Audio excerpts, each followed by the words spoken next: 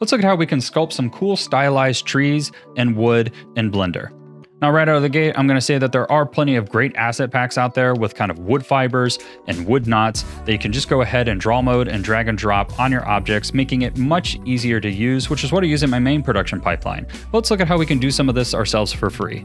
If you want to check out this project file for reference, I'm giving it away for free, so I'll show you where to get that at the end of the video. Now, we're just going to start with a little wooden log, so let's go ahead, add a cylinder to our scene here, and then what you're going to want to do is go into sculpt mode, and we'll remesh this so that we get a lot more topology. Now, depending on how low poly your cylinder was, you're likely to get these kind of flat lines. So what we're going to do is we're going to go ahead, we're going to grab the smooth brush and begin working out some of these lines.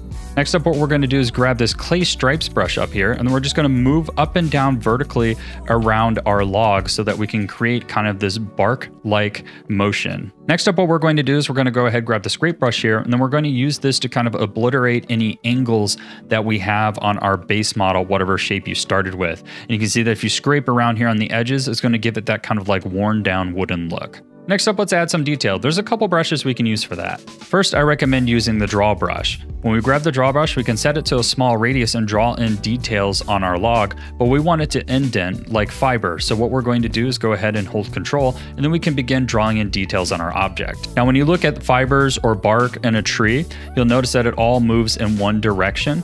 So what we're going to go ahead and do here is we're going to start drawing lines in here vertically.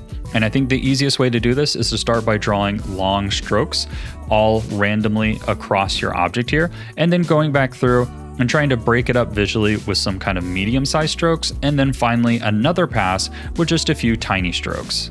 I'd add in a spiral or two just for a little bit of stylistic flair, and with that, we have a sculpted piece of wood in Blender. So as I mentioned before, this project file is free. I will link that below. I give it away on Gumroad, so feel free to check it out and use it as reference.